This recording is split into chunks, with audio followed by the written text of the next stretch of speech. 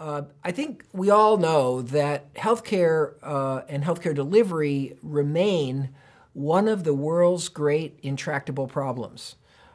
Every nation in the world is struggling. Every nation is facing challenges of dealing with rising cost and uneven quality in healthcare. There have been no shortage of efforts to improve healthcare, to fix healthcare, to turn the tide in healthcare. But I think it's pretty clear that none of those efforts have actually succeeded.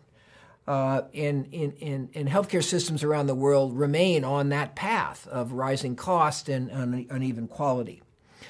But I think over the last 5 to 10 years, we've started to actually see a path forward.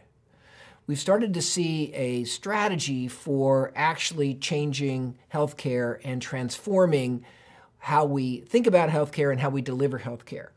And this is what we've come to call value-based healthcare delivery. It all starts with the idea that the fundamental goal of any healthcare delivery organization and any healthcare system is value for the patient.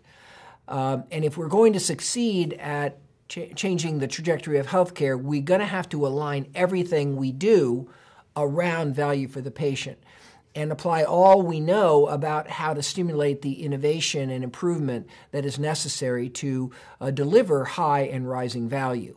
And in order to do that, we have an emerging playbook.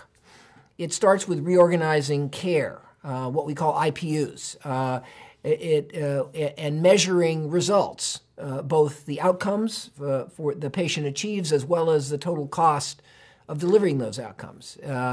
It comes from changing the way we reimburse to really reward value rather than work against it. It comes from tying together what are now often disparate healthcare organizations and settings and sites into true systems. And it comes from thinking powerfully about the role of information technology in really enabling a new kind of healthcare rather than just automating the siloed practices of the past.